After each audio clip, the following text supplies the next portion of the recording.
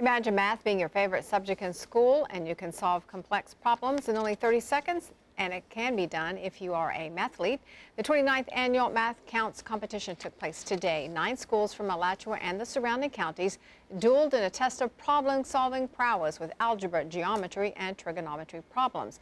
Students say it's a fun way to meet other students who are also passionate about math, but it can also be a little nerve-wracking. You have to think, okay, I'll just do my best. I'm not going to worry about the fact that 50 other people are staring at me. I'm just going to do my best. I'm going to focus, and I'm just going to play it out like an athlete would in a game. Just got it down. Lincoln Middle School won first place this year, while Howard Bishop took second.